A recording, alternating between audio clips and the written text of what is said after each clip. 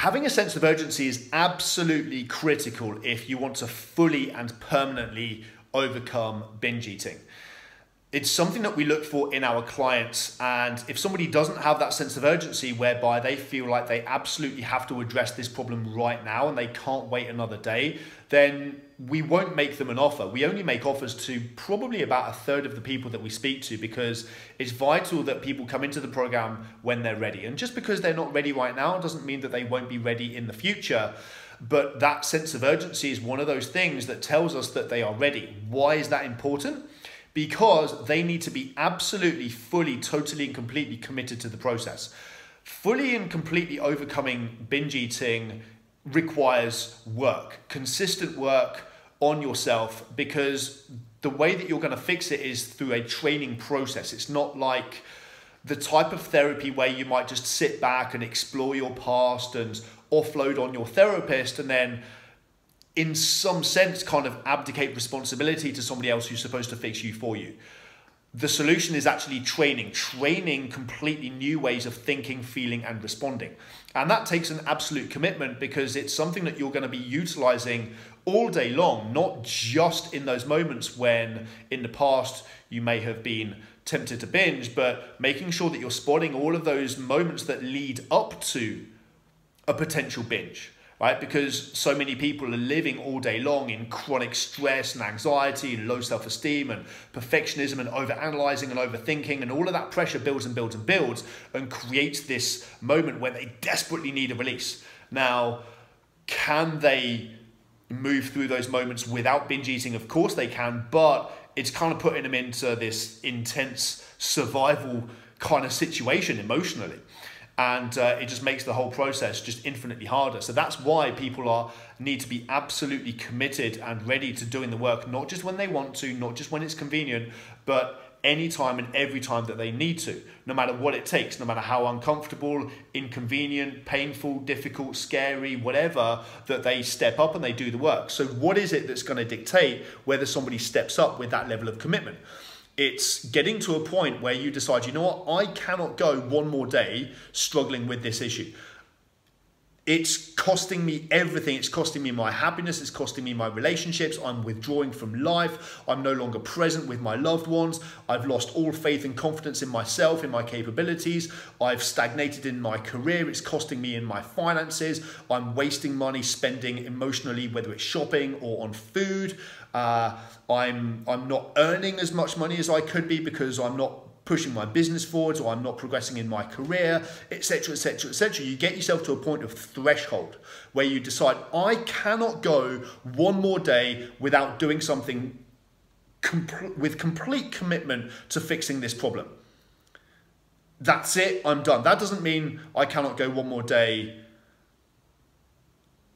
with this problem. It means I cannot go one more day without being absolutely committed to doing whatever it takes, because obviously fixing the problem is a process. It's not walk in on day one with a problem, walk out on day two, ta-da, fixed. All right, it's a process. It should be quick. If it's done right, it should be quick. It normally takes a few weeks for somebody to fully overcome this problem when it's done right. So that is lightning fast when you compare it to a lot of the things that people have been trying, but it's not overnight. But when I say I cannot go one more day, what I mean is I cannot go one more day without going all in and taking immediate, bold, decisive action right now and fully executing on the first step and surging forwards with everything that I've got. If you're not in that state of mind, then you're not going to show up and do the work.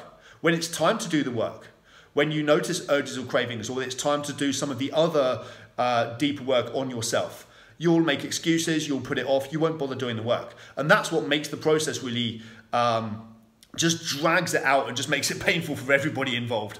As opposed to making the process of transformation rapid and powerful. And I'm not going to say easy, because overcoming it isn't easy, but so much easier than it would be otherwise, because you're no longer caught up with this internal battle and kind of going back and forth. Like, there's no negotiating with yourself. You just spot when you need to do the work, you step up and you do it. That's only going to happen when you have that sense of urgency.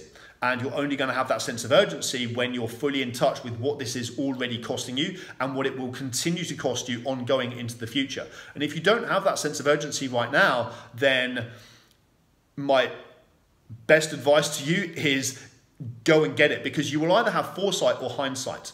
You can either have the wisdom of foresight, which is feeling future pain now, which is where you actually invest the time in imagining what life is going to be like, continuing to live with this every single day and stacking all of the ways that this is costing you. So you can either have foresight like that, or you can have hindsight, which means you've got to wait until you hit the brick wall that you're headed towards.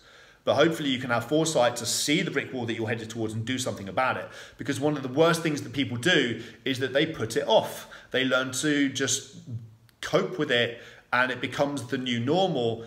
And now there's no sense of urgency. It's the same reason why people get to retirement age and they can't afford to retire, because they haven't invested in their pension. They keep putting off. They say, oh, someday I'll get around to it, and when I'm making more money, and after this and after that, and before you know it, a few months goes into a few years, goes into a few decades, and I'm at retirement age, and where's my pension fund? It's not there. I didn't do anything about it. It's the same kind of process that people will go through when they don't actually fully commit to fixing their binge eating, because they've kind of learned to cope with it anyway. And it's like, well, what's one more day? What's one more week? What's one more month? What's one more year? 10 years have gone by. I thought I would have fixed this by now. That's kind of what happens. And that's why we have to get people to realize that the very process of telling yourself that you'll fix it on your own, or it will pass someday, or I'll figure it out eventually, or at some point I'll get around to addressing this, is the very reason why you're still stuck.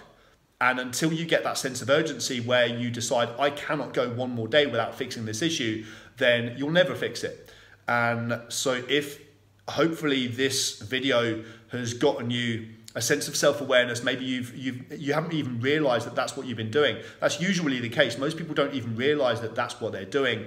But if now you realize that, then hopefully now you realize that you know what you need to do in order to fix this problem. Is get in touch with what this is costing you now, realize it's never going to go away on its own until you actually go all in and doing whatever it takes to fix the problem. And if you need help, then you can reach out and let's have a conversation.